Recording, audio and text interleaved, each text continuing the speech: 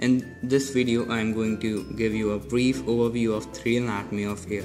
Now, in this, we'll talk about just superficial parts to give you a better perspective of the anatomy.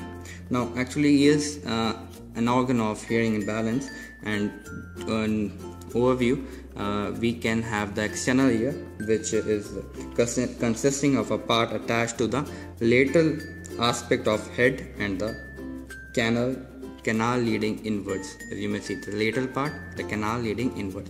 And then we have, as you can see, the middle ear. Let me zoom it for you.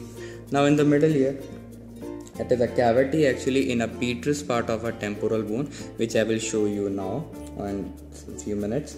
It is bounded laterally and separated from the external canal by membrane connected internally to a pharynx by a pharyngotympanic tube.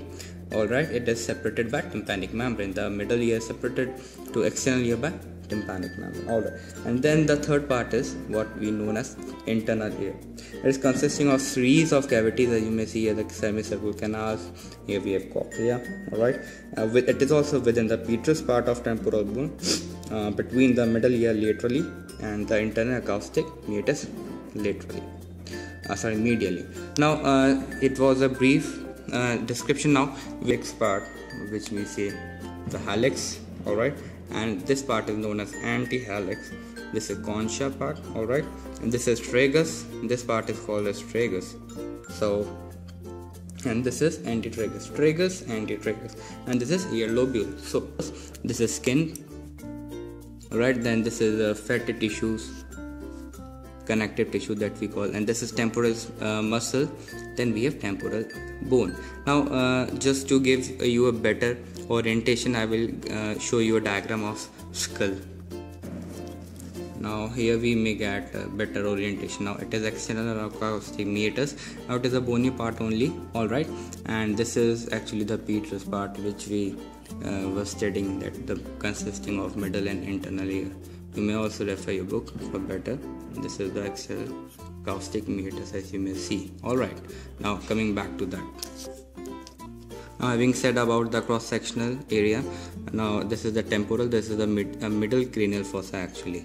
So, above it, the temporal bone, internally we have middle cranial fossa, and this is external acoustic meatus. Alright, you may see that some part is bony, and other lateral part is cartilaginous. So the ear is based on obviously the cartilaginous framework on which the whole structure is made. Now this was the introduction about external acoustic meatus connecting now to the middle ear. Now we have now entered the middle ear. Alright, now look carefully. The concave part of the tympanic membrane, as you will see that the concave part is facing laterally. Alright, see the concave part, such a clear view you can never imagine, and the convex part is facing medially. So it is now easy for you to understand. Now it connects to the internal ear with 3 bones. First is malleus bone, and this is incus part. Alright, and this is stapes bone, which connects to the oval window to the semicircular canals. Here you may see which is the vestibular system of the body, connects with vestibular cochlear nerve.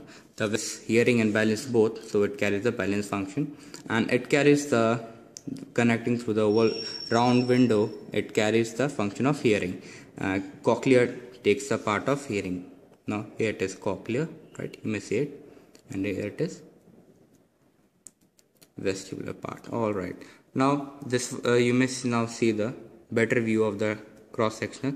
Actually they are bounded in the bony labyrinth. So alright, so we are seeing only the membranous labyrinth. Actually there is a complete framework of bone, which is, you may see the cross section of that to give a better perspective. Now coming to the nasopharyngeal pharyngotympanic tube, which connects the middle ear to the nasopharynx. Alright, so in sometimes in children we may, or in adults also, we may get middle infections coming from the nasopharynx. So this is the reason. This is internal carotid artery, internal jugular vein. Alright, so in just to give you a bigger view, So you may here see the tympanic cavity. Alright. Now above it we have a tegment tympani connecting. So since some diseases and fracture of that, we may get some bleeding.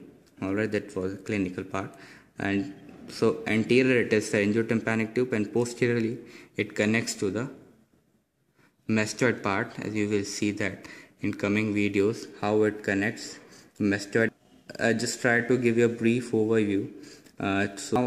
Just to tell you more about muscle, this is levator villi palatini muscles connecting this part to the soft palate part, so which helps to uplift the soft palate to prevent swelling in the windpipe. And this is pharyngotympanic tube, as we have discussed, and this is the little muscle which is very important to in preventing the tympanic membrane rupture when excessive waves are carried out. So here from waves are transferred to the tympanic membrane, from bones the ear ossicles, from it is transferred to the main part of the internal ear, where it is processed and carries the sensation to the brain. So just wait.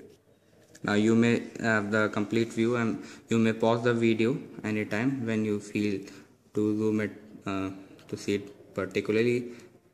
So this is the medial part, this is lateral, this is front part. All right, and that's it. Thank you for watching this video. Goodbye.